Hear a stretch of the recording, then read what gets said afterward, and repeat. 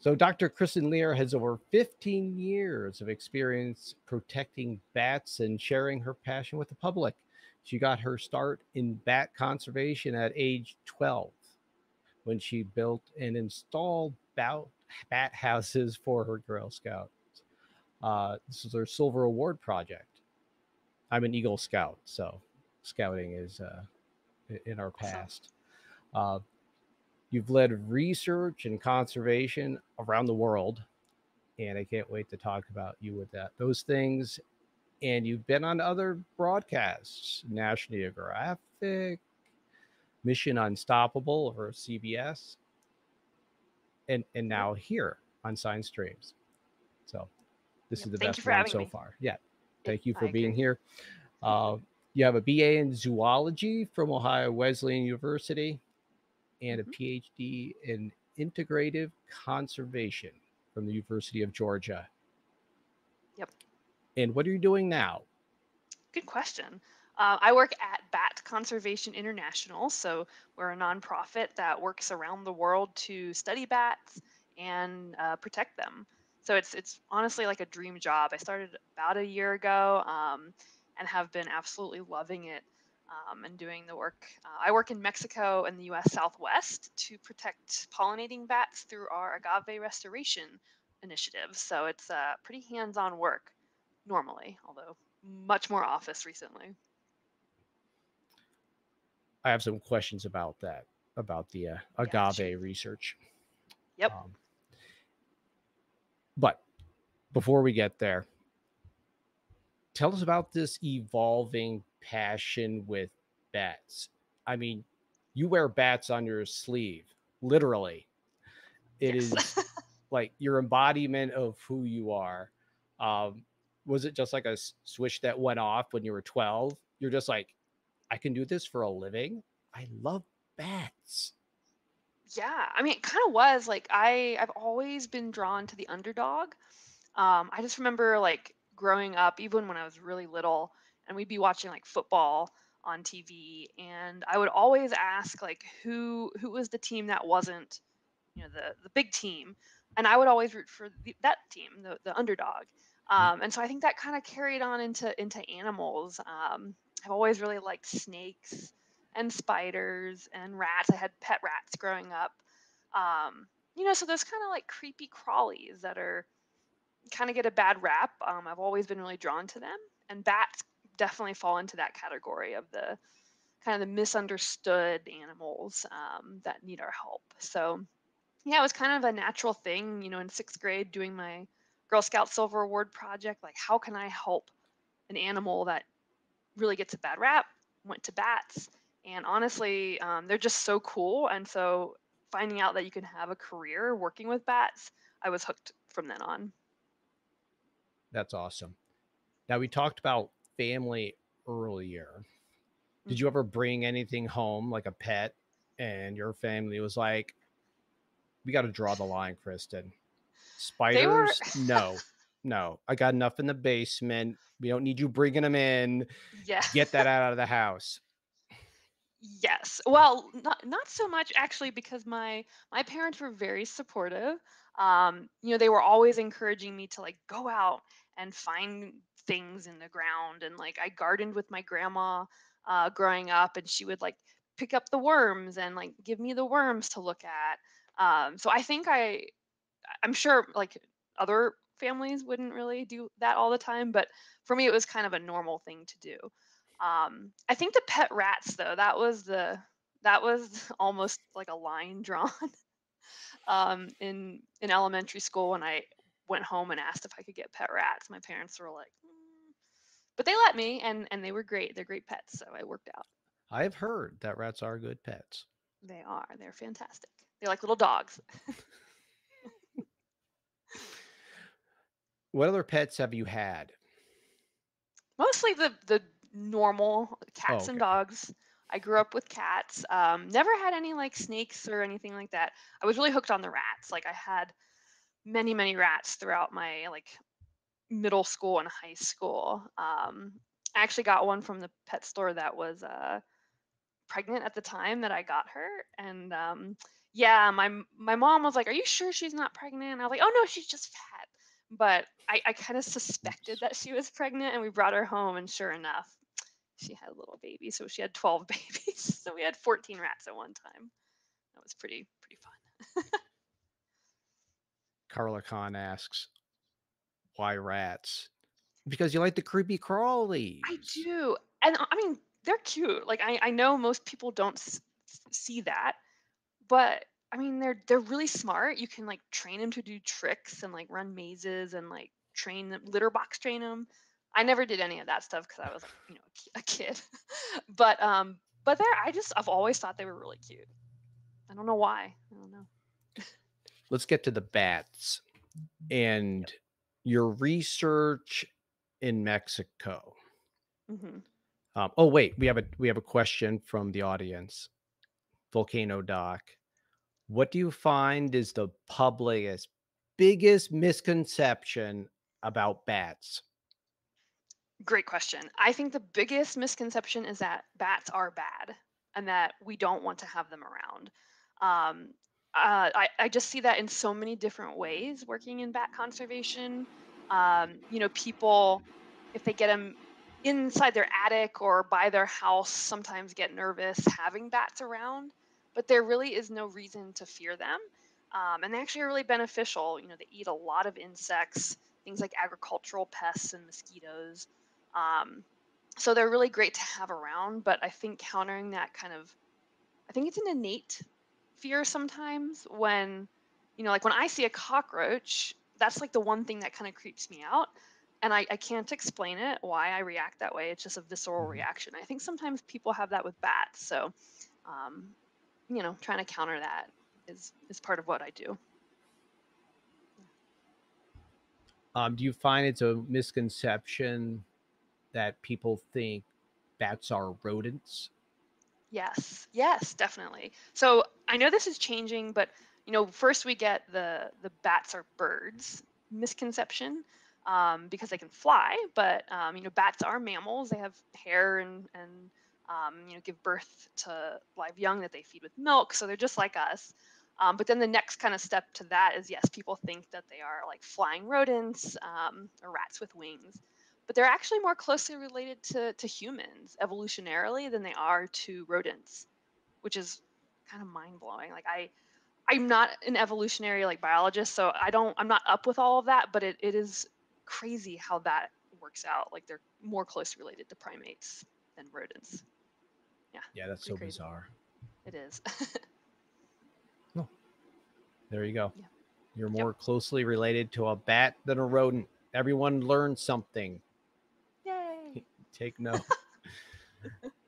Very good. Now, speaking of bats and eating insects and pollination Mhm. in Mexico, if there were no bats, would there still be tequila? Oh, that's a loaded question. So no, is in a nutshell, but kind of yes now. And I'll explain what I mean by that. So, bats pollinate agaves.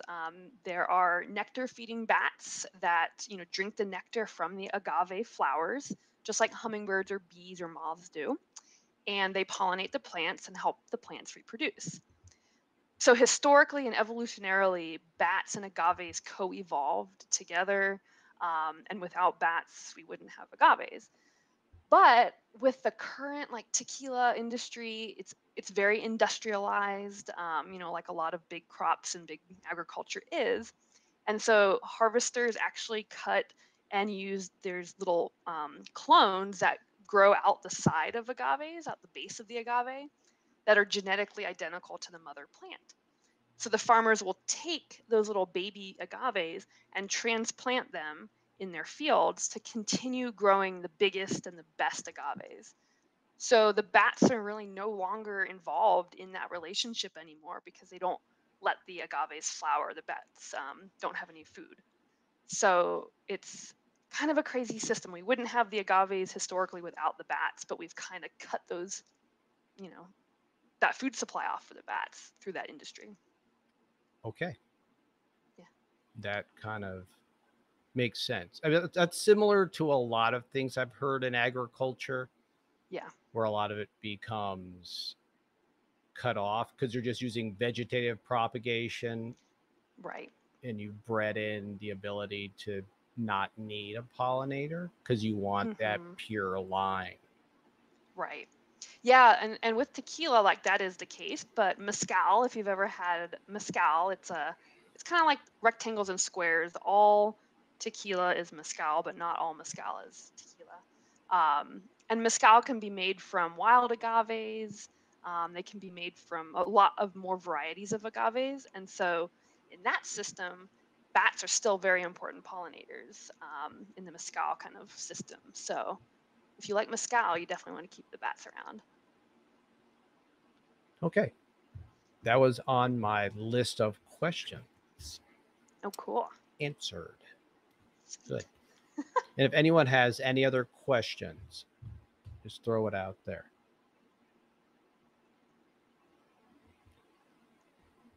Yeah, bats are really important. Like, what other like agriculture do we need bats for? So close to home. So I'm in the US, obviously, but we have cotton crops, corn crops, and pecan crops, all of which are protected by bats.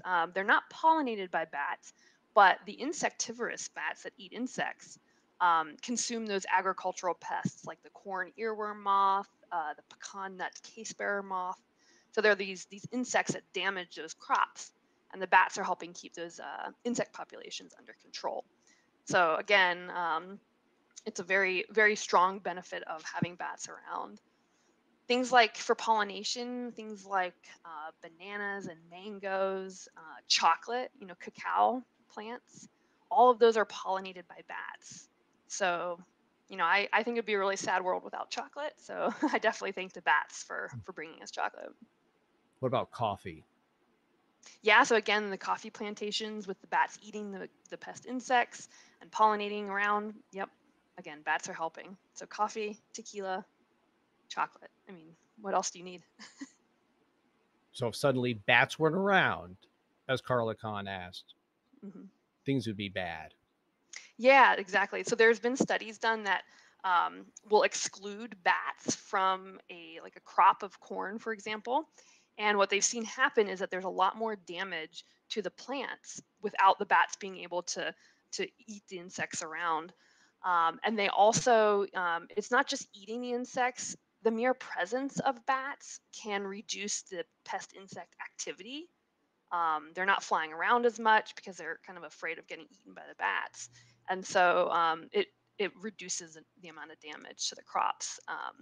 So I don't think our crops would disappear, but we'd probably be paying a lot higher prices for things like corn, cotton, pecans at the grocery store, and farmers Hmm. would have to use a lot more pesticides, which again isn't good for us or the environment.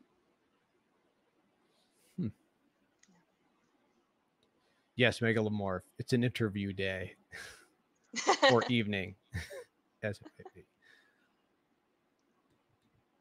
Yeah, you Now got let's some good talk questions about. going on. Go ahead.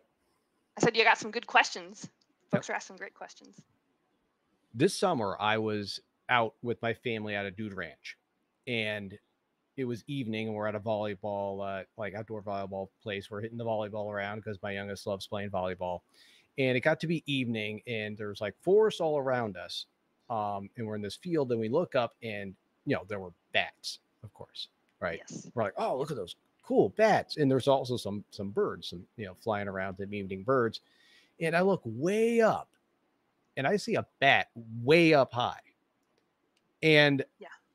I just thought to myself, I'm like, I don't remember ever seeing a bat that high up in the air. I'm always think of seeing them going from like tree to tree, kind of lower, but you could see them up there, and there were birds up there Hmm. too. So obviously there was prey up there. Right. So I was wondering how common it is for this is my own curiosity. That maybe other people have wondered this.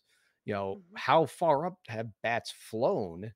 And is that type of thing sometimes they do it migratory or is it also predatory? Because I thought that was amazing that they would be that high. Yeah, that's a really great question. So I think most of the bats that yeah, like we see in our everyday lives are more around the kind of the ground-ish level, the tree level, right? Because Mhm. that's where a lot of insects are. But don't quote me on the actual number, but the Mexican free-tailed bat, which is a really common bat in like most of the southern and western part of the U.S., I believe they can fly up to almost a mile high.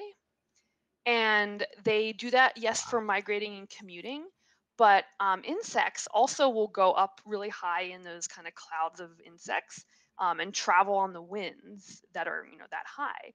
And so the bats kind of use it as a like a highway to get far, very far, very fast. But it's crazy how they can fly, that high. That's really high.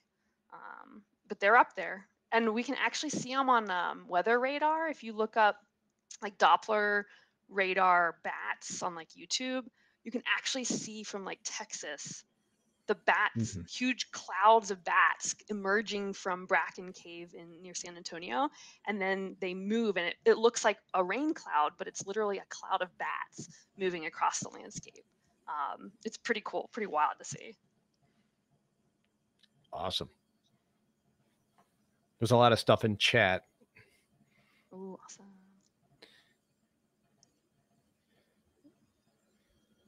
Oh, I see some familiar faces or familiar names. That's Awesome. awesome. That's cool. And so Michael wants to know the connection between potential bats and viruses. Will be Hmm. general, not just coronavirus, but that Yeah. that connection, if you can speak to that at all. Yeah, there's a lot of research obviously going on in the world of wildlife and diseases.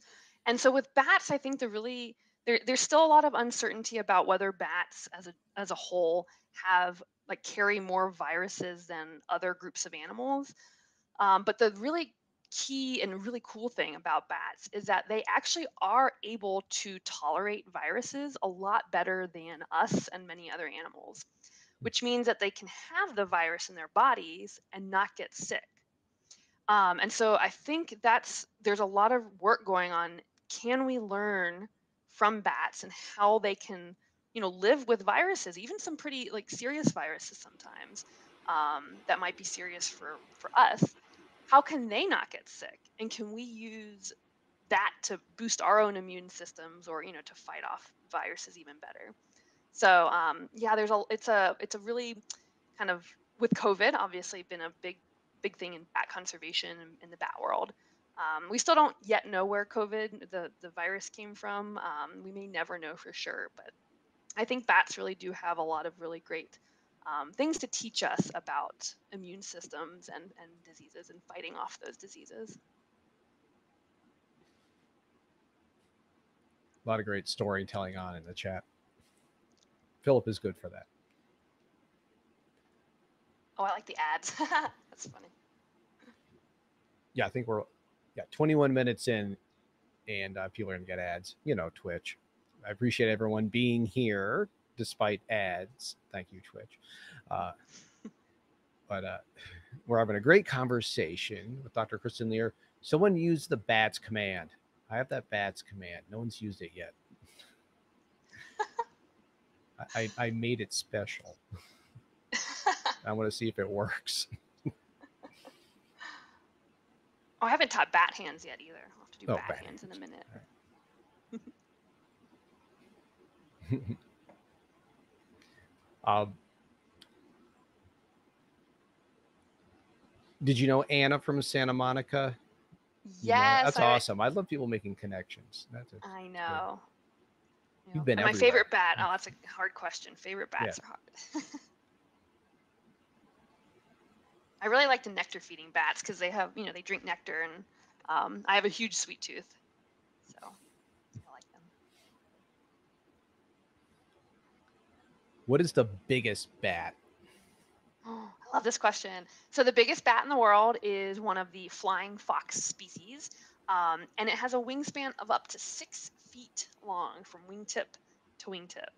Yeah, 6 feet. And you might think that bat weighs a lot, but it only weighs about 2 to 3 pounds.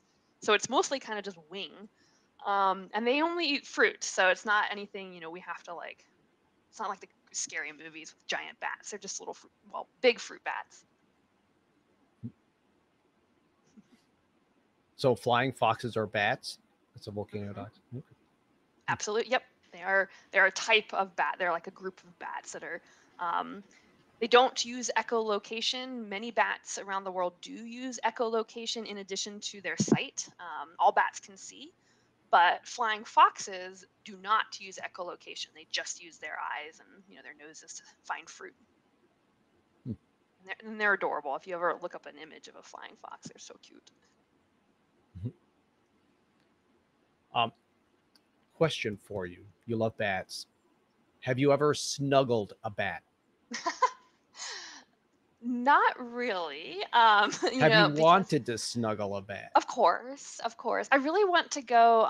There's some places in the U.S. like the Luby Bat Conservancy in Florida that have some of those flying foxes, and they're really cute, and you can actually like see them. Um, and I really want to go there and see them.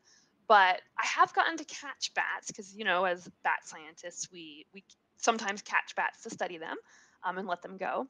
And so I have gotten to like get kind of up close and see them up close, which is really cool. Here's a bat you can snuggle with. This is Oh my great. My gosh. my wife crocheted this bat for me just because she knew we were Oh, talking about bats, and it's it's Bat Week. adorable. Oh my Like gosh, that. I love it. I love it. And actually, I was just telling some another class today that there are no blue bats in the world. So now I can say that there is a blue bat in the world. The camera adds a little. It's a little purple blue. The camera makes it Uh, look a little bit more blue, well, I but don't think there's any it's purple cute. bats either. There's not a lot of blue everything in nature, No, no, water, right, and sky. and even that's not really blue. It's just the refracted light that makes it look blue. Messes with your brain. Oh, science! Oh, you ruin everything. Darn.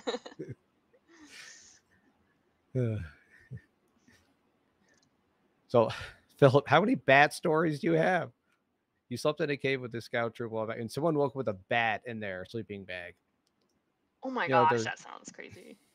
that I was mean, I, snuggling I, with a bat right there. Just don't yeah, I roll was over about and to say. squish it. I don't think the bat would be very happy if you did that. Nope. I think everyone has a bat story though. Like, when you say the word bat to people, I think yeah, everyone like has some encounter or some story, which I think is really cool. I think it kind of brings people together and opens doors for conversation. Sometimes those experiences are negative, but hopefully most of them are positive. I had a student, and speaking of bat stories, and she was always getting bats in her house. And she was like, "Oh, Hmm. I got these little bats." And this is during white nose syndrome was coming out. And I'm like, "You have prime bat habitat in your attic. You can't change that. You have to Yeah. foster that habitat for bats." She's like, Yep. "No, get them out of the house." I think most people, I totally get it. Like they poop a lot, like Yeah. they You can poop. sell that guano. It's fertilizer. You can. It is very good fertilizer. It is kind of stinky. So I get if you have like 1,000 bats in your attic, that might be a bit of a problem. But if it was a small colony, it might be okay. It's like when you have like that colony of bees in your wall. Oh, I love the Yes. bees. Save the bees, Yep. but they're in my wall. My friend actually had that. Their entire like wall was full of bees, and like you could hear them. It was kind of cool. I love bees too, so I think it was cool. So, onto this topic though, bat habitat. You got your start making bat boxes. There is a Hmm. science to this. There's Yes. better bat boxes Hmm. than other bat boxes. What are the Yes. best bat boxes to buy Or build. or build? Oh, that's a great question. So most bats, if you see a bat house, they're different from bird houses because they're not like this kind of rectangular shape. They're more flat, and they're wider, and they're also open at the bottom so that the bats can like land on the bat house and crawl up into the bat house and hang. So there's no bottom to it. And yeah, with bat houses, like the pretty much the bigger the better. Um, the more chambers, there's like you build little slats like this wide inside the bat house, and they kind of squeeze up in there, and they like that. So the more chambers, the better. Kind of the bigger and wider the house, the better, because it allows like more chambers means there's different temperatures inside each chamber. Like if the sun's hitting the house on this side, that side of the bat house will be hotter, and the chambers on this side will be cooler. And so the bats can actually move around between chambers if one gets too hot or too cold. And then like placement is really important. So where you actually put up the bat house is just as important. You want to, for the most part, they like to have a lot of sun. So the general recommendation is about 6 hours of direct sunlight per day, if possible. And you don't want to put the bat house anywhere like in cluttered areas. Like you wouldn't want to put it on a tree, because that tends to be too shady, and also there's too much kind of clutter around, for the bats to like navigate through. Um, so yeah, there's a lot of really kind of nuances, but there's a lot of great resources online too. So check out, like Bat Conservation International. We have some information, and there's some other great bat groups that have bat house info.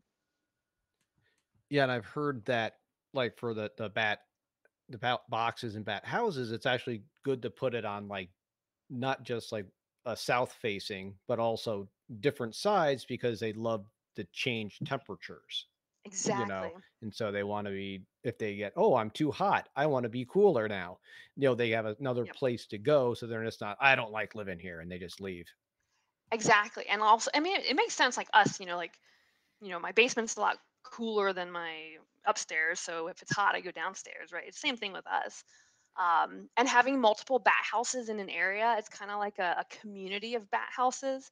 So that, yeah, if one of them gets really too hot, they can move and not overheat. Yeah, that community idea of like an apartment building, multiple buildings of bat houses. Yep. Yep. Or multiple rooms in a house, like you said. Like, I don't like the temperature Exactly. in this room, I want to go to this other room. So Exactly. they can have this little community where they all go. Now, Yep. if you have multiple species in an area, would Hmm. one species tend to be in one box versus another because they like Good different question. temperatures? Good question. So, yes, they do have different preferences. Also, male bats versus female bats have different preferences, even of the same species. So, female bats tend to prefer warmer roosts, especially if they're So do pregnant. humans. Oh, you're right. You're right. Yeah, yeah. I guess it's all kind of the same. Yeah, so like having those different options is good. And also different bat species like different types of bat houses. There are, different like styles and shapes of bat houses. There's a really cool type of bat house called a rocket box. It's more cylindrical, and it's kind of really tall, and it's built around a pole, and so the bats Hmm. can kind of move around in it. And it looks like a rocket. But yeah, some species tend to prefer those versus the standard kind of flat house. So yeah, if you put up multiple types of houses, you're more likely to provide habitat for different species. Now, we did have a question a while ago about white nose syndrome. I don't know if Hmm. you saw that. We can I get did into that not. now. Um, Awesome. so tell Yeah. us about it. It's so white nose syndrome, unfortunately, is a very bad disease that affects bats here in North America. It doesn't affect people, so we can't get sick from it's a fungus. But what's happened is that in 2006, there was this one cave in New York State where some cavers or researchers found some bats inside the cave with this really funny, like white fungus on their noses and their wings and their like skin. And it turns out that it is a fungus, and it kind of eats away and irritates the skin while the bats are in hibernation during the winter. And I kind of think of it like it might be like poison ivy, like it starts really irritating. So the bat wakes up from hibernation, and then it gets really hungry. Its metabolism is revved up, so it flies outside the cave in the middle dead of winter in places like New York where there's feet of snow, and there's no insects to eat, and it's freezing cold. So they either starve to death or they freeze to death. And since 2006, it's killed well well over 6 million bats. But that's an old estimate. So millions and millions of bats have been killed by this fungus. And it's an invasive fungus. We think that came from Europe or Asia, brought over by a person on somebody's probably clothes or gear to that one cave. And since then, it's spread all across the U.S. It's in Canada now. Um, it's all the way in California and the West Coast. So it's really bad. But there's a lot of research going into how we can like treat the fungus, how we can help bats recover from it. So there is hope. Good. I like Yeah. hope. Yes, There's so much doom and gloom these days. there It's good is. to have some hope. And I always have that hope. And like I said, you're outside and you do see the bats, and you're like, "Yay!" And it's not in the middle of winter. Right. Um, you'd be hopeful and be like, Exactly. "Ah, thank goodness, there's still bats around." Um, Yes. yeah, white nose is a pandemic for bats. It really is. It really is. It's sad. Yep. Yep. Yeah. And thank you, New York, for making that discovery, white nose syndrome. Wonderful. Yeah. I know. It was like a shock. I was still in college, I guess, when that hit. And so, I wasn't really up on all the new bat research, but talking to some of the older bat researchers, they were like really scared when that came out because they didn't know what was happening to all these bats. It can kill up to 99% of a colony in a cave. So like they were freaking out. You can imagine how hard that was for people to see. Mm-hmm. Yep. And is there anything that we can do to help with white nose syndrome? And it seems like, other than making houses for bats and making Yeah. increasing habitat, there's not much we can do. No, I mean, I think, yeah, the main thing is supporting natural bat habitat, like even during the summer, keeping, dead trees in your yard if you can. Because it's really hard when bats that are affected by white nose, when they come out of hibernation, they might be really like tattered from the fungus. So if they can get a good habitat in the spring and summer, it's more likely that they'll survive. You can plant bat gardens if you have a garden. You can plant night blooming flowers that attract nocturnal insects that our bats can eat. So again, it kind of helps provide some food in times of need. But yeah, I think if you go caving, obviously there's like protocols now for disinfecting your clothes, like literally boiling your clothes or using certain chemicals to wash them and your gear. So obviously that's a big thing if you do go caving. Yeah. So Philip was talking about how they closed a cave near him so they Yep. wouldn't spread it. Yeah, and some of those caves are still closed. I mean, it's spread by bats, obviously from bat to bat, but it's a lot of those big jumps we think are caused by people, bringing it into another cave on their clothes or their gear. So, trying to do the best we can to stop that spread. I was reminded of an interesting bat environmental cave story. Ooh. So there, north of us is the Adirondack Mountains, and it was along a mining area, back in industrial times, and they would, and now these mines are unused, and a lot of them are full of bats, right? Yes. Good bat habitat, which is great. Hmm. But now an entrepreneur decided, we can fill up one of these caves that's at a higher elevation with water. And then that water can get pumped down to a lower cave and provide hydroelectric power.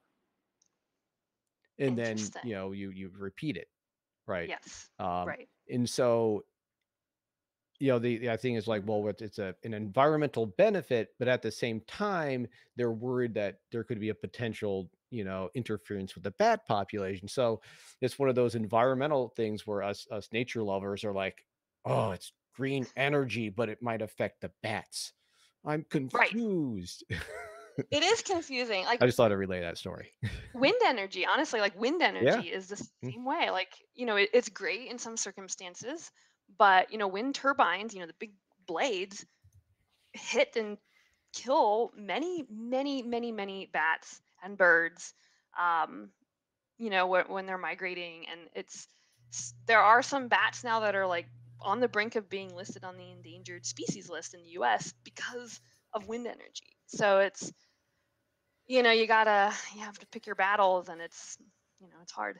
But there are ways to mitigate that. So I will say again, there is hope to be able to have wind energy, but not kill that many bats. So yeah.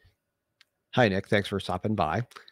Uh, but what are ways you can mitigate wind energy's effect on bats, though? I mean, how do you keep a bat from running into a giant blade? That's a great question because the bats seem to be, I don't want to say attracted to the blades, but bats are very curious animals. So sometimes, if you put this giant, what looks like a huge tree in their flight pathway, they might be like, "What's that?" and go investigate and get whacked by it. Or have barotrauma, which is the pressure change in the blade area, and they get like internal damage from that, which is crazy. But the way to mitigate is curtailment, which is basically not starting the wind turbine blades from spinning until the wind speed is at like a slightly higher wind speed. Um, because it's most of the bat fatalities happen at the low wind speeds. And the wind energy companies don't get as much energy production at low wind speeds. So if you say, hey, we won't start the turbine spinning until 5 miles per hour or greater, you can reduce a lot of those bat fatalities. And the wind energy companies lose just a small fraction of the energy produced.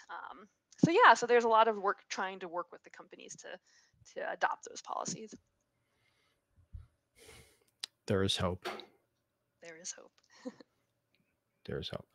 Yep. Volcano asks us, are we sure bats aren't cats with wings?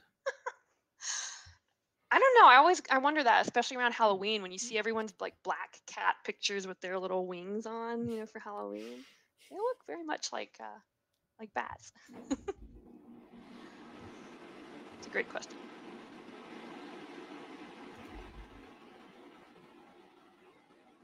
Another question. Hmm. Dr. Lear, what do you think about Batman and how he affects public perception of bats? I love this question. As a message like bats are frightening. He is a boon because he keeps bats in popular culture, or is he so removed from bats that it doesn't make a difference? I love this question because I love the Batman movies. I grew up, well, I had like the George Clooney ones when I was a kid, but the Christian Bale ones, I love those. But I do have a bone to pick with Batman because you're right that he became Batman because of his fear of bats, right? He had that scary incident in the well with the bats swirling around, and he was afraid, and then he eventually like embraced that fear and became Batman.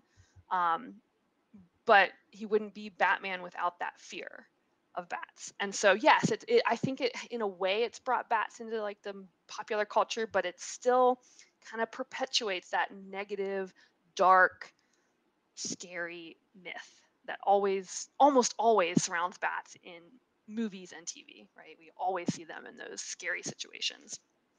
So yeah, maybe someday there'll be a positive, bat story on in a movie.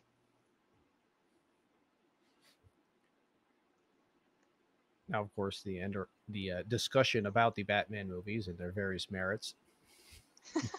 That's true. I haven't seen many of the actual like the old ones. I will say I need to get caught up on my Batman movies, but I like the Christian Bale ones.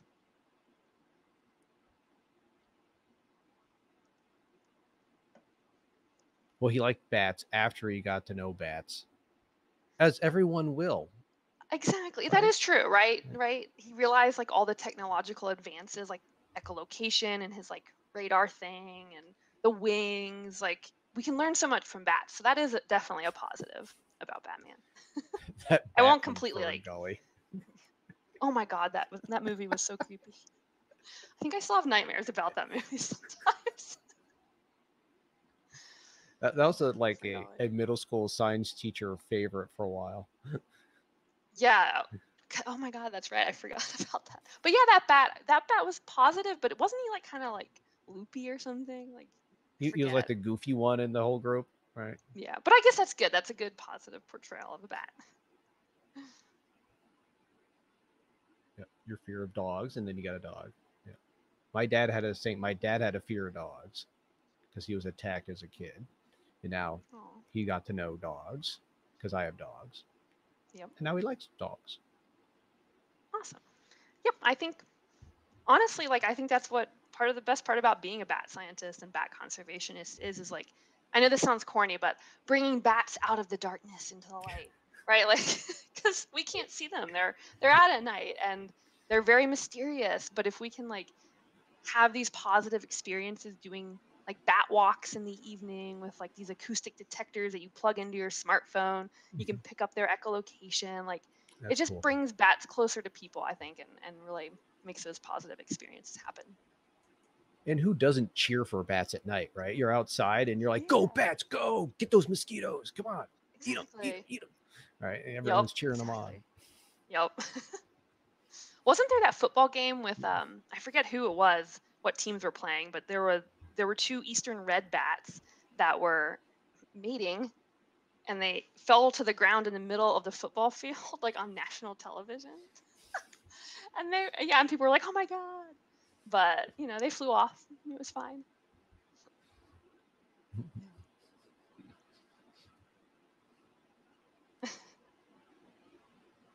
Let's go. What other questions you guys got about bats? I have a bunch. I haven't gone through all of them yet, but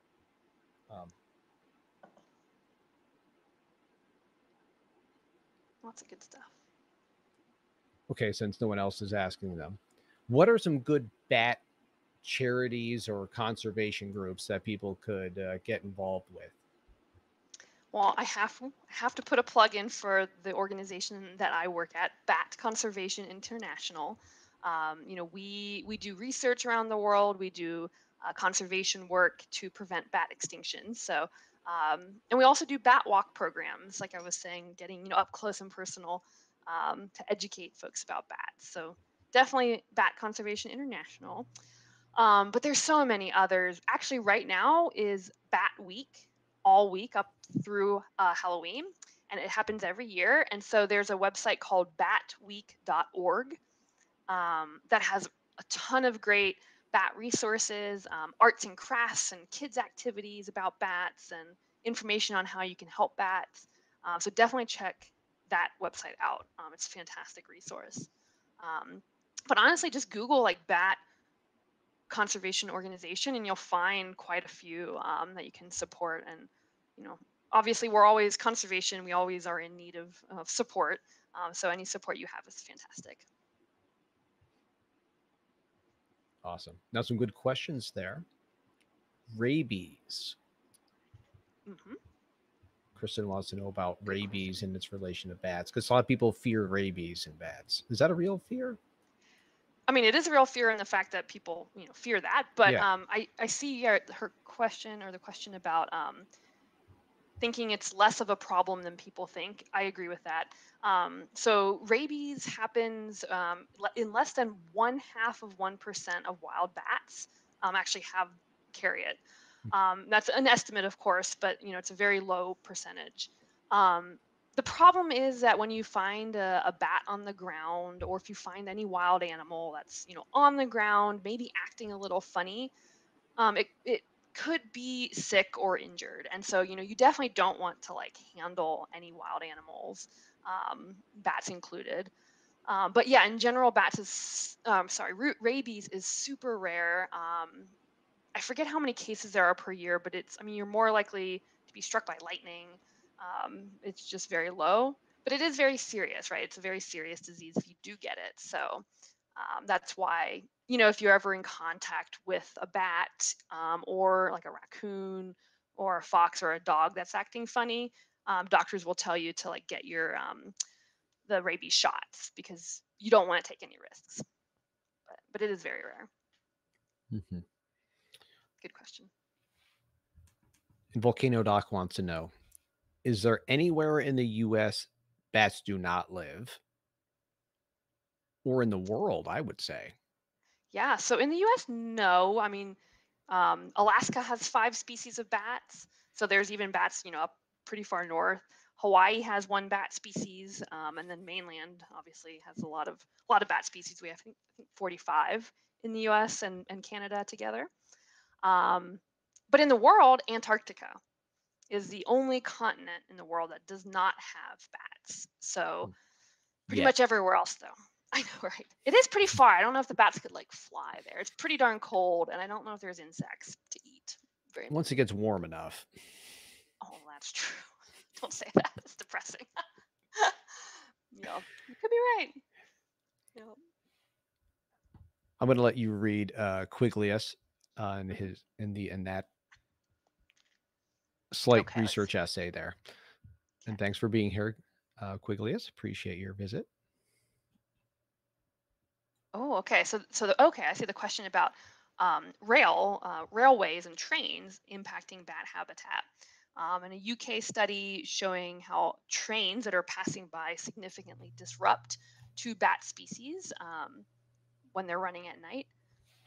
And yeah, that's a great question. Like in terms of noise pollution in general from like cars and trains and just being like in the cities is a big problem for birds and bats.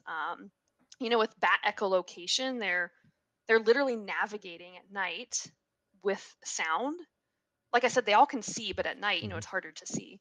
And so if there's like big train blasts all the time, all around you, it could definitely interfere with their echolocation and make it harder for them to navigate around. So yeah, definitely I could see how railways could impact bats. And lights, light pollution is another thing that we see with birds and with bats getting kind of disoriented with too much light, um, having an impact. And with insects too, with the light pollution. And Yeah. if it affects Yep. the insects, it'll probably affect the bats. Right. I'm just And guessing it's here. yeah, and it's really interesting because it's not like all bats are affected in the same way by things like Mhm. light. Some bats actually deal pretty well with light pollution.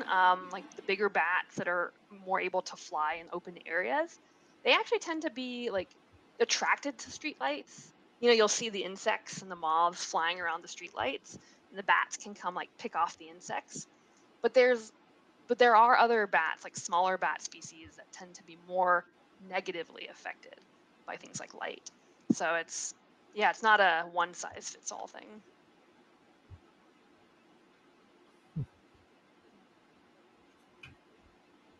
Oh, I see we're back on ads.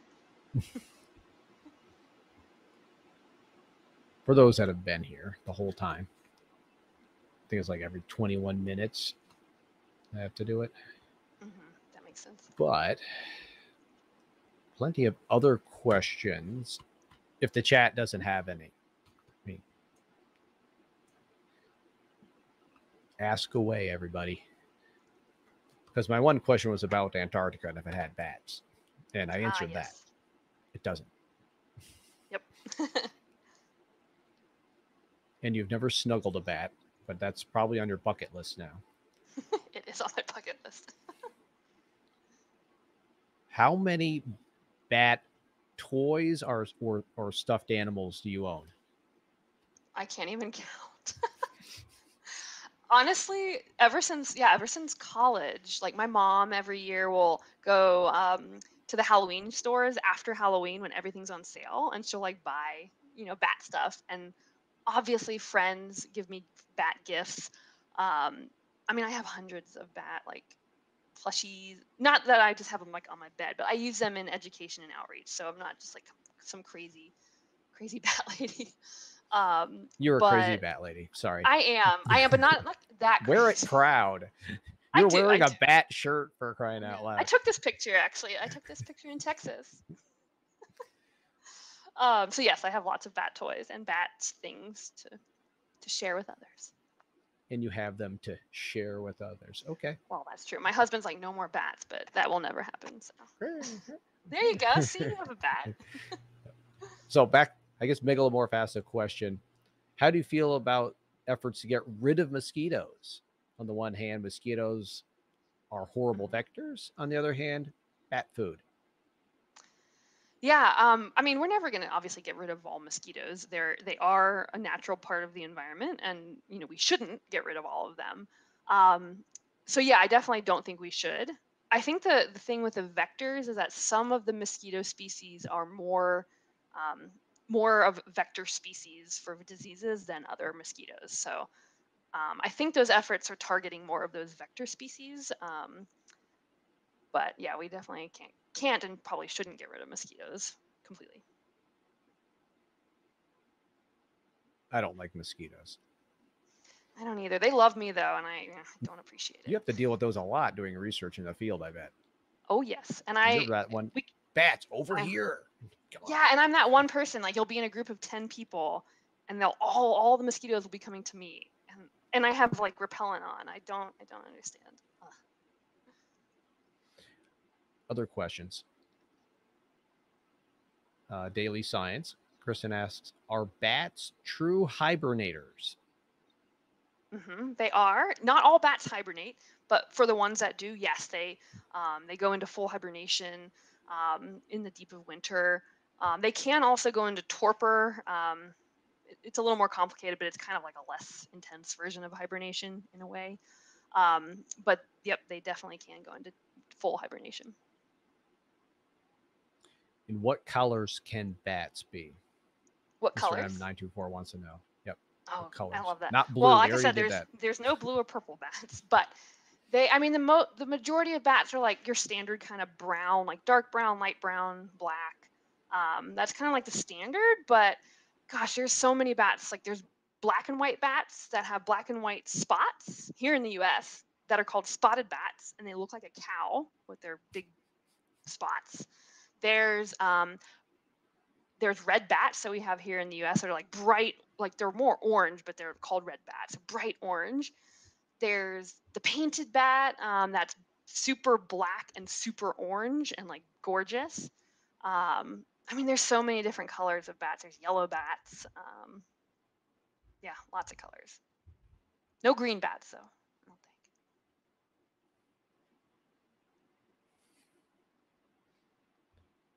Bunch of other questions. Awesome. Um, do bats have, or do any sort of weird mating dance like some other animals? That's from Volcano Doc. Yes. Yes. That's a fun question because there are some bat species in the world that have some really like crazy mating behaviors. One of them is the hammer-headed bat. And the hammer-headed bat, the males, have a gigantic nose. And these are like big bats.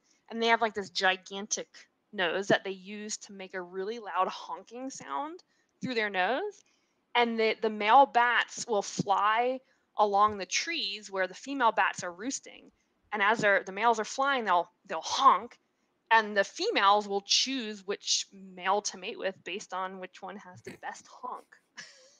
Uh, It's like I really that's also on my bucket list, is to see that like hammer-headed bat mating. It sounds crazy. um, there are some bats that are called sack-winged bats, and they're called sack-winged bats because on the back of their wing, like kind of in their shoulder, they have a little hole, like a sack in the wing. That sounds really gross. The males will put spit and urine and poop into that sack, and to make this lovely perfume, I know, that the females will like line up on the wall, and the male will go up to the females and waft their wings with their sacks open and waft that perfume onto the females.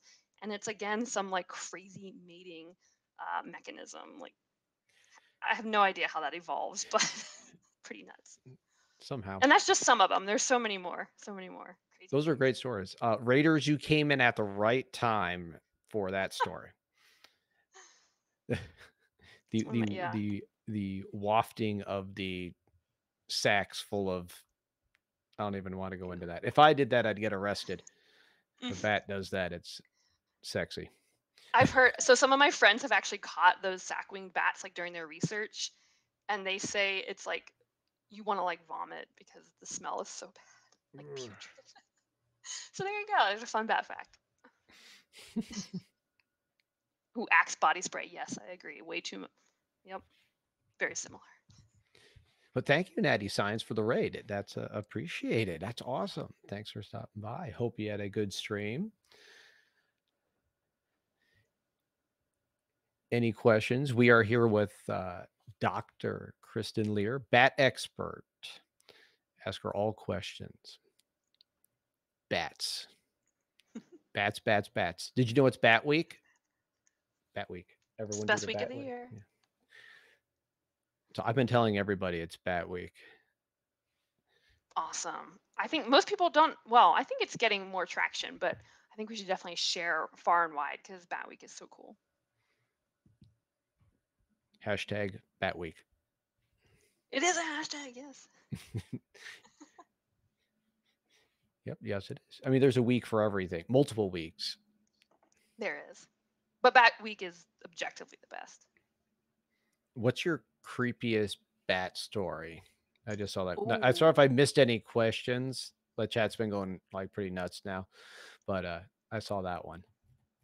Let me, am I able to share my screen at all? Do you know if that's Yes, you can possible? do that in OBS Ninja.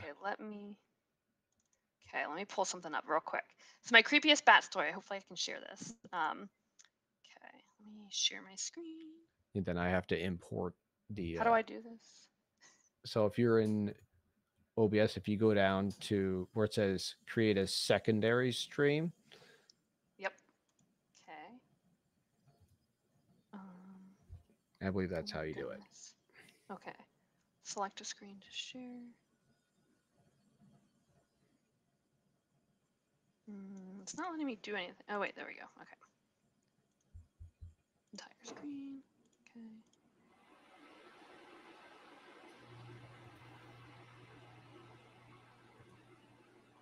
Just waiting. I had another guest try to get it to work, and he couldn't get it to work, but I've had someone else use it, and it did work. So, Okay. oh, there it goes. How about now? Nice. Can you see it? Yep. Just let me add it. Okay. So this is a bat that I was in a cave in Australia after college, and we were crawling along in the cave, and all of a sudden I look up and there's this bat skeleton that's completely skeletonized and kind of mummified, still hanging from the cave wall. So definitely this is one of the kind of the creepiest things. Like, it's so cool, but I mean, you can see the scapula and the backbone, and the legs. And the cool thing about bats is that they don't have to exert any energy to hold on to hang. They actually have a special tendon in their foot and their ankle that locks into place when they're hanging. And so that's why you can still find like bat mummies still hanging from the wall like a long time after they've died. So yeah, I think that's my creepiest bat encounter. That's horrifying. But cool, right? It's like something you'd see in Diablo. It is. I think that it would be even more creepy if it started moving. That would be, I would freak out. Yes. But it was dead, thank goodness. You would turn tail and run. Yes, I would. So anyway, that's my my cool thing. Okay, I stopped sharing. I don't know if there we go. Okay. Okay. Cool.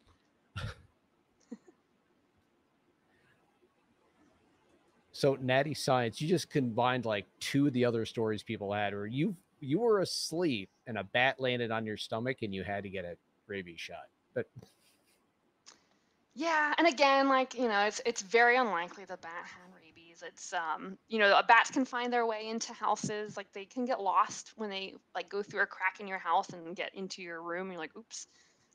They don't want to be there. But again, because rabies is so serious, it's always good to be safe, right? Be on the safe side by getting the shots.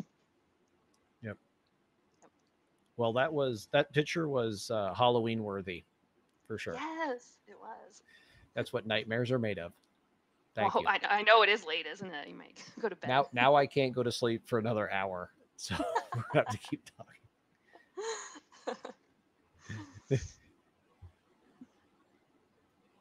But your insurance, that's right, you probably didn't have insurance. I don't know, did you have insurance? Your baby shot? I haven't. I guess my job covers it now, obviously, but There, I had to get some pictures of like friendly, nice bats. Counteract that. Oh yeah, we shouldn't like leave it at just that skeleton. No, exactly. We're trying to counteract the scary bat Whoops. myth. Whoopsies. We're going for the cuddly, friendly bats. Yes. There you go. Yeah.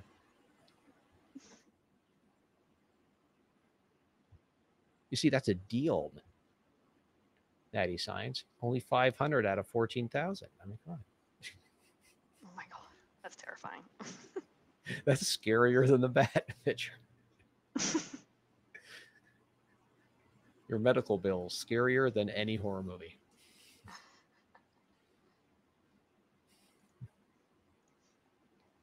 Uh, Y'all having good comments. I like the commentary. yep. Well, that was a good question, Volcano Doc. What is your creepiest bat story? Mhm. Very nice. I What's one of the definitely feel like I projects you're should share working on some. right now? That's a great question. Okay. Oh, the project that I'm working on now. So, Mhm. great question. So, at Bat Conservation International, I lead our agave restoration initiative, which is where we are restoring agave plants. Remember, we talked about with the tequila connection and people using agaves. We're restoring agaves to the Southwest U.S. and northern Mexico to provide food for endangered pollinating bats. So I get to lead that initiative. I get to work with a lot of great partners. We have fantastic partners across the U.S. In Arizona, New Mexico, and Texas, and then in northern Mexico. Um, just fantastic work. So that's what I'm leading now. Does this involve a lot of mist netting of bats? It does not.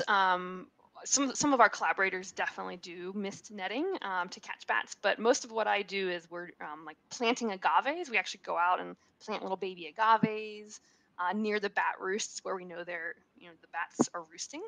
And we do use like infrared cameras, which I think is pretty cool. We can actually like set up the cameras near the agaves when they're in bloom during the summer, and you can actually watch the nectar bats coming to feed on the nectar of the agaves with those cameras. So that's pretty cool. Cool. It's just like a National Yeah, Geographic special.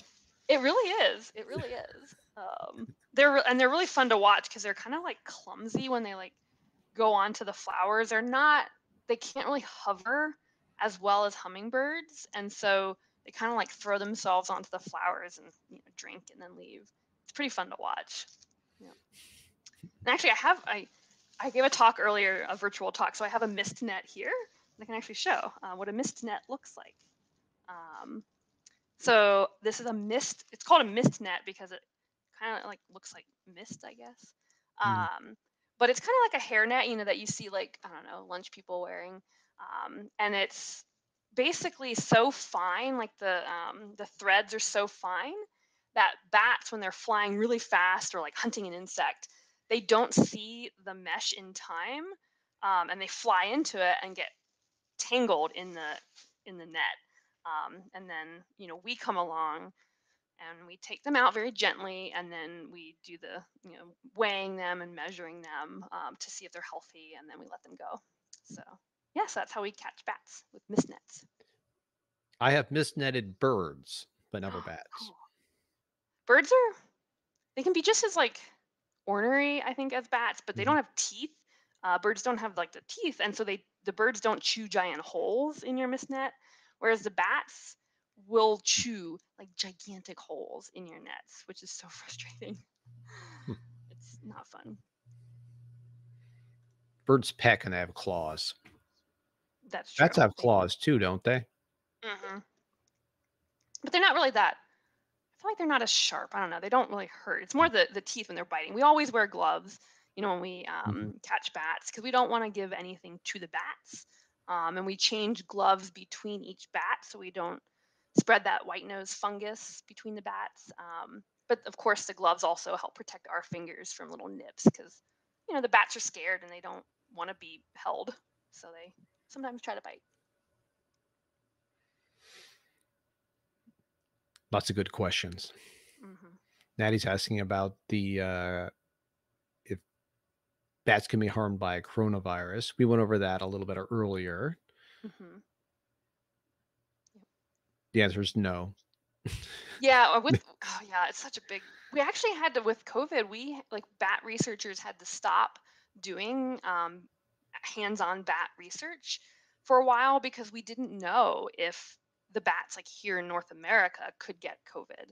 Um, and so there's been a lot of like now when we handle bats we have to wear masks when we handle the bats so we don't breathe on them. We have to double glove and because we don't want to give anything to the bats and get them sick. So yeah, we definitely want to be careful.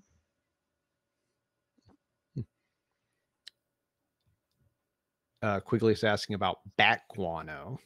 Mm. Um, are there guano farms in the U.S.? And what are some of the pros Ooh. cons of harvesting guano? So actually, I'm not sure if there's any like established guano farms in the U.S. There are some sites in the U.S. that have lots of bats that you could collect guano from. Um, but I don't know if there's any actual like business. But yeah, around the world, there definitely are communities, especially rural communities around the world, that will harvest guano from either underneath like trees where lots of bats are roosting, or sometimes the people will go into the caves to collect the guano. And pros and cons, pros is that, it's a great fertilizer. Guano is great for fertilizing plants. And it can very much support local economies, local people and their livelihoods. The cons is that again we were talking about, coming in contact with bats. Guano is poop and it can have some stuff in it, and so people if they don't wear the proper like protection like gloves or masks could potentially get sick from bat guano just like they could from rodent guano or rodent poop. So yeah, so the cons are that we want to make sure it's done in a way that won't harm people, and also we want to make sure that the harvest from the caves doesn't disturb the bats themselves, right? Because bats can be pretty sensitive in their caves, and if you're shining lights and you have lots of noise while you're collecting, it can force the bats to leave the cave. So yeah, so you can do it in a sustainable way, but just making sure you do it in that way. Story time. I was in San Salvador, Bahamas, and there was a bat cave on that island. Mhm. And we decided to go for a hike, thanks to our wonderful biology professor who thought it would be fun to walk through 2 feet of bat guano to get in there. Um, the shoes afterwards were promptly disposed of. Yeah, Fair warning: do not wear yeah, shoes inside a it's pretty guano stinky. cave. It's right. It's pretty You will have to crazy. dispose of them. Oh, that's a cool story. That's pretty neat. Other questions on there: how genetically diverse are bats? Should we think of them as being like different kinds of dogs close together, or like birds, very diverse? Like much more like birds. It's not like different breeds of dogs. They are completely different species, and super diverse. And I would say even more diverse than birds are to each other. I'm not a genetics or an evolutionary biologist, so um, not my area, but they definitely are very diverse. And there's over 1,400 species of bats currently known around the world. So that's a lot of different bats. It's a good question. Awesome. Was there another? Oh, Volcano Doc's question: are there any cultures that worship bats? Yeah, so actually in a lot of Asian cultures, bats are symbols of good luck, and they bring, if you have the symbol of the bat like at your house, it brings good luck and good fortune. So yes, definitely there are cultures that worship bats or consider them good luck. Um, and I wish we could say the same thing, here. I wish bats were the good luck charm in the US, but maybe someday. Hmm. Okay.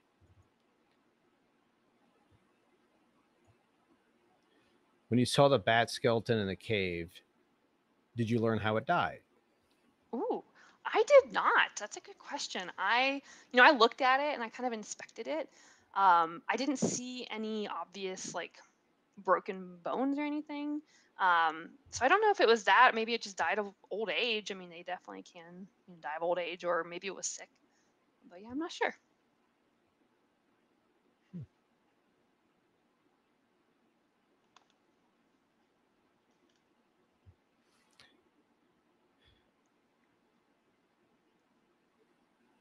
Sorry, reading some of the chat.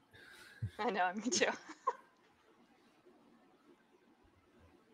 Who's up to try a giveaway? I do have some stickers, and Oh, there's a that lot sounds. of people in chat tonight. So I'm going to try to do a giveaway. And we'll see if it works.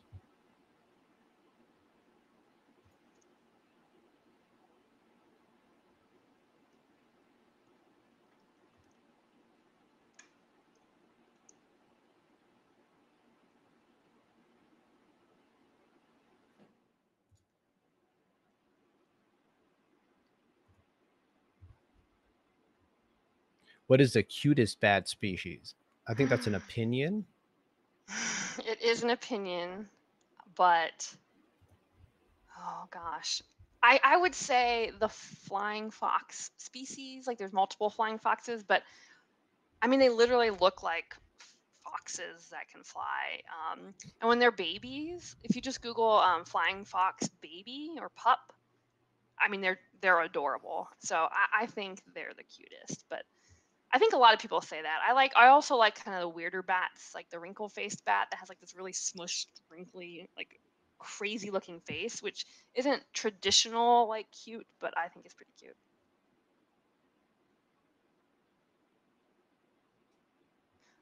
I see somebody flying fox eating banana. Yep. Mm-hmm. It's a great picture. They like shove their mouth full and it's adorable. Yep. Megalomorph asks, besides echolocation, what do bats have? Any other evolutionary interesting features? Like what are kind of cool adaptations, I guess? Oh yeah. So obviously hanging upside down is a pretty cool adaptation.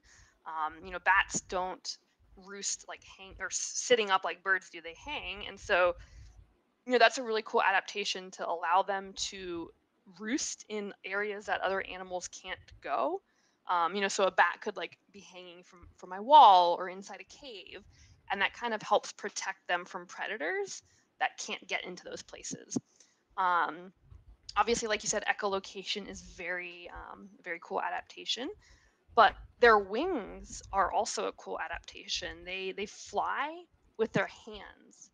So if you look up bat wings, you can see that their wing is made up of their arm, and then they have the same five finger bones that we have, but their fingers are like super long, and then the membrane is stretched between those fingers and the arm. Um, so it would be like if we had like 3 foot long fingers. That's how long our fingers would have to be like a bat. But they fly with their hands, which is cool. Yeah, there's so many cool adaptations. I could keep talking. I'll do one more before the giveaway. There's several bats in the world, including the bulldog bat that can go fishing, and they actually have these really big like back feet and back toes, and they'll fly and skim over the surface of the water and catch little tiny minnows that are hanging out at the water's surface, and they'll scoop the fish into their mouth and then fly to a branch and hang and eat it. So I think they're really cool. There's videos on YouTube of bulldog bats or fishing bats, and you can see them catching fish.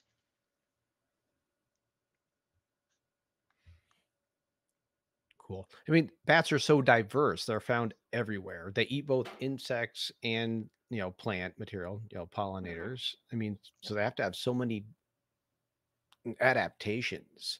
Exactly. Yep. Yeah. I mean, there's even carnivorous bats that hunt rodents. Some bats hunt birds. There's even some bats that hunt and eat smaller bats. So like that's pretty cool. There's the vampire bats, the 3 vampire bat species that eat blood, which is a cool adaptation in and of itself. So yeah, bats are super super diverse.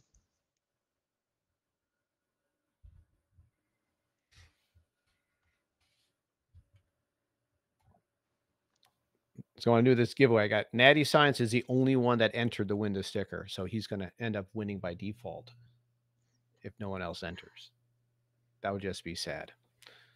Not that no, I'd be happy for him, but as the kids would say, poggers. Yep, you're the goat. Competition. That's Looks all my like you have kids are another now saying. person. You're goated. Can't It keep just up with sounds all the so kids. it. That's one of those things. If you had said that 10 years ago, everyone would be like, "You're what? What goated? What does that even mean?" I still don't know what it means. Greatest of all time. Oh, right. Okay, got it.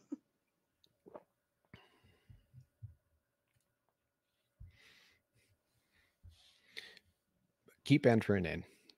And I want stickers. Well, make sure it's a singular exclamation point sticker, not stickers. I'll get you in. I don't see how I could probably send it outside the U.S. What would it cost? Like maybe $1 to send a letter. I can do that.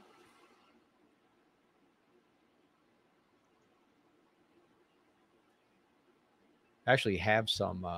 My kids had a like a pen pal in Australia. They stopped writing them, so I still have a bunch of stamps. So I can probably just shove a bunch of stamps on a letter and get it That's cool. They pretty got to much have a the other pen side of pal. the world. That's really What neat. merch? What do you think this is? A partnered station? Just what do you think it says? Volcano Doc or something? A great channel that has all those stuff. No, if you want a shirt, I'll make you a shirt. I'll take my hand print and I'll just go on the front of a shirt and I'll send it to you. You'll be like Saruman. They'll get your fingerprints though. I don't know. You better watch out. Oh, yes. I would do that for you. I told my wife she should market the little crocheted bats and other animals. Oh my gosh, she definitely should. Like Etsy, there's so much. Seriously, there's so much bat stuff, and like there's a lot of crazy bat people. So I think she should. Well, what she does do is our environmental center Ah. does a like a fall fest, and she'll do a basket with a bunch of ones in it. So Oh, that's fun. That's really cool. let's go, people. There you go. More people, almost up to 10 people in that giveaway. I want to try this animation and everything. It'll be fun. It'll be excellent. I'm excited to see the. I'm yeah, excited how to you see do it. this too. I've never seen it before, and I'm the one doing it. That's pretty good. This is an eventful evening. This is fun. You've never received mail in a traditional way? Oh my gosh. That used to be the highlight of like I would go to Girl Scout camp in the summer, and my parents would send me letters every week, and I think I don't know what I would have done without those letters. You need a Now, we letter. don't get a lot of traditional mail letters. We get a few. That's true. Usually it's thank you letters from birthday parties and things like that. What we get a lot of, if you have a teenager in the house that happens to be a junior or senior in their high school year, at least 5 letters from a college or university every day. Wow. Every day? That's Every crazy. day. Man. We'll get That's this. a lot of letters. We'll get stuff from a same university 3 times in the same week. Like They really want you. I know. My So if you're ever goodness. missing out on mail, just tell someone that you have a teenage kid and get on their mailing list, and all of a sudden you'll have every university in the U.S. trying to recruit you. That's crazy, man. That's a lot of I mail. figured it would be bad, but it is. There are probably 10 trees worth of junk mail we've gotten from these universities. Oh, that's sad. I feel like they've upped their game since I was applying to college, because Oh yeah, I got that in the mail, but not that much. Man, that's you get a crazy. lot. And then when you graduate, they always ask for money. Yep, Yes, they'll never stop. and they'll never stop.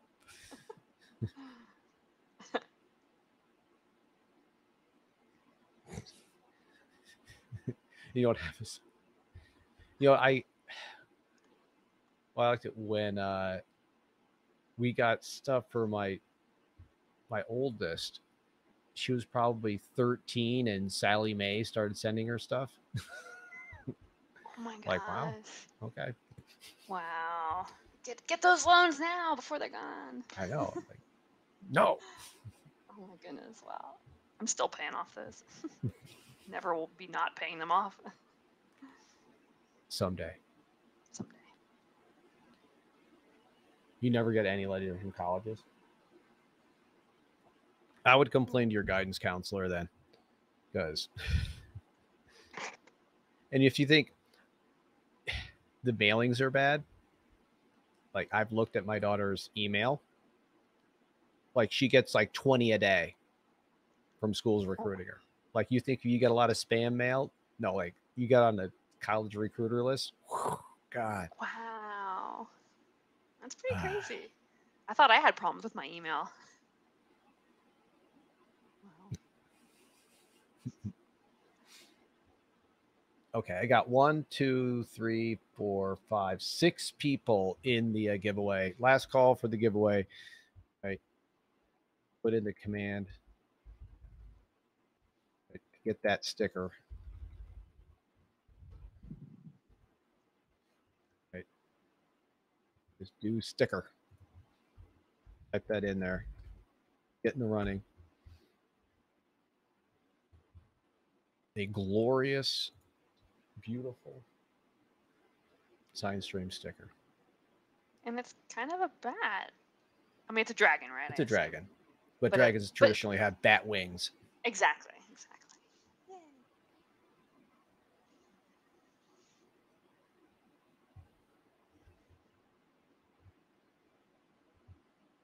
Just waiting for anyone else.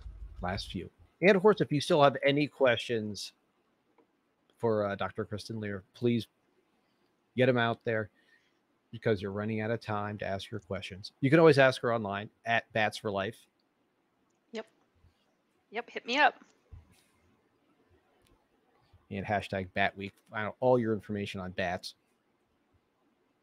Yep. Definitely check that out. If you were a bat, what breed of bat would you become? Oh man. He also asked you what your bat costume was for Halloween this year. So, and if you have it, So you have to show it.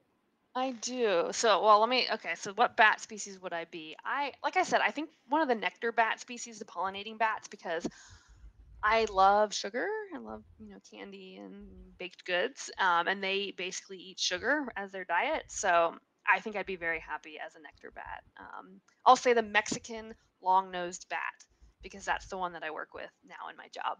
So I'll do that as my bat. And let me show you my costume. I had a Girl Scout session with my hometown Girl Scout council today, and we made bat wings virtually.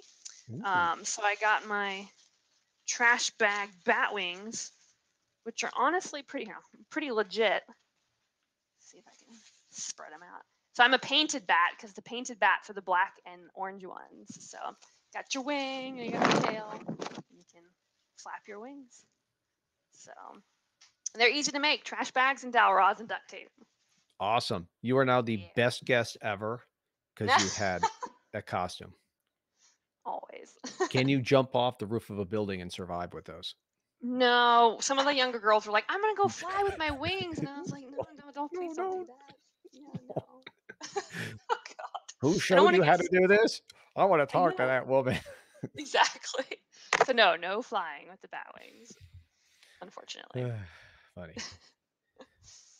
But those are pretty cool. Just little dowels and big trash bag. Awesome. Yeah, super Do you easy. have a bat hat? I do. Okay, 1 second. I'll get my bat. I actually used it. Hold on. I think she has a bat everything. So my undergrad advisor in college gave me this when I graduated. It was his parting gift. So let me get it on. There we go. Got the wings. So yes, I have a bat hat. And you thought Red Bull would give you wings. Aw, it does. Let me tell you.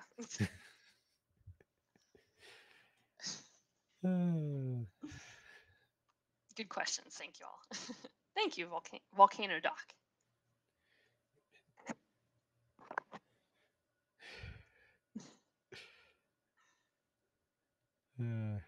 So, what is the biggest threat facing bats at the moment? Last question, then we'll do Ooh, the giveaway. a big question. So, worldwide habitat loss, habitat destruction is kind of the number one thing for bats worldwide. They live in places like trees and caves and, under old buildings and bridges. And, as we develop more and as we have expand agricultural fields, it basically eliminates bat habitat. So, yeah, worldwide habitat loss is the leading factor. But that's why we as bat conservationists do what we do. We're trying to restore habitats, we're trying to protect species, and we're trying to educate folks about how cool and important bats are. So again, a hopeful note. Hopeful. It's good to end with hope. Yes. Good to end with hope. Go to hashtag Bat Week. I've been on there. Lots of great information about bats, what bats are, what they're not, and how to promote bat conservation. Yep. Aqua PFP, thanks for stopping in. We're just about to do a giveaway here. So last chance, exclamation point sticker. Get in it. And then I want to try to see if I can actually do a yes, bats are our friend. Do a Yay. giveaway.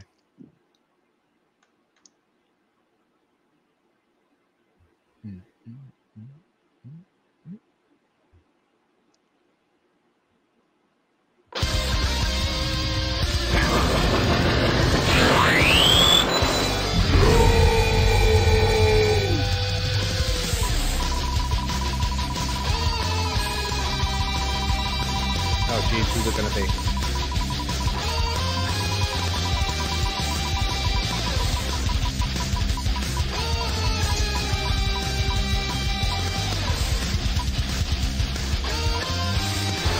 Oh, look at that. Natty Science.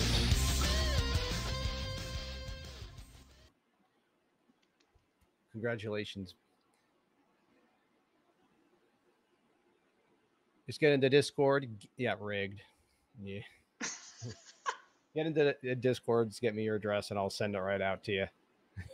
I appreciate you being here and the raid. Right, you came in and gave us a good raid. It's Jordan, bruh. Hey, Jordan. Oh, highlighted message from Philip, a story, of course. Wow.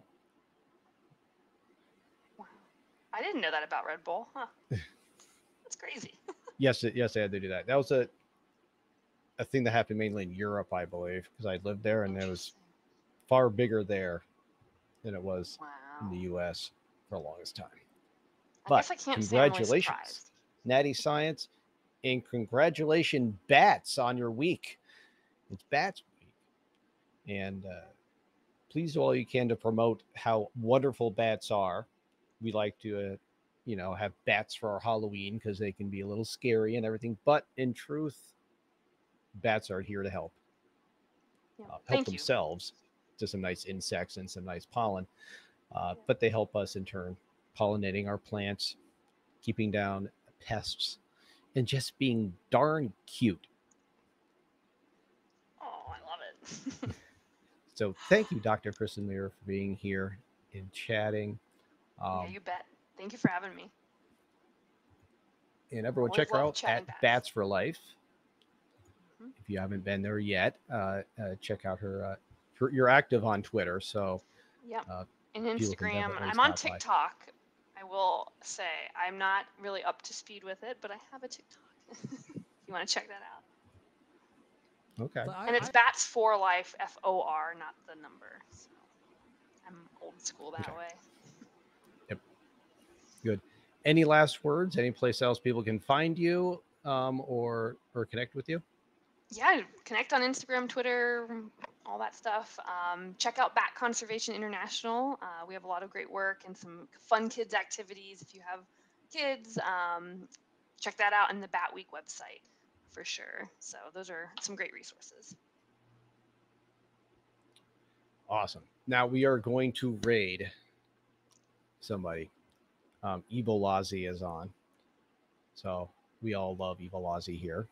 He was a guest a few weeks ago. It talks about Drosophila research. So, as a biology person, you can't Pretty cool. go through college without knowing about Drosophila research. That's awesome. I remember Bread and them. butter. He just stepped away from his computer. I'm looking at his empty chair on his stream right now. But we'll prep to go over there. Thank you, everyone, for being here. Every couple of weeks, we'll be chatting with someone. Our next chat will be in a few weeks in November, and we'll be talking with author Becky Schexer, who writes about education and outdoor education, in specific, getting kids to do research outside, right? I think And I going know on her. expeditions with kids. So she'll be on November 10th, and she is a ball of energy. I So actually that'll be know the her. next guest. Fun fact. What you do? Yes, yes. Yeah. I do. So say hi to her for me. That's so funny. So we chat on Twitter all the time. Awesome. So I've actually spoken live to her though. So we've spoken many times via chat. But that's it. So Very that'd be a cool. fun chat. Anyways, Evil Lozzie, we'll be heading over there. So hang out for a second while we do that raid. And congratulations, Natty Science, and thank you for that wonderful raid. So let's get this ready.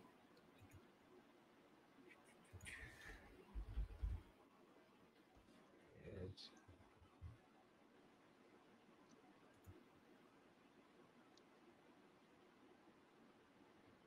Okay. Awesome, everyone. Thank you for being here, and hope you learned something. And let's go say Thank hi you, to Eva everyone. Lozzie. Bye, everyone.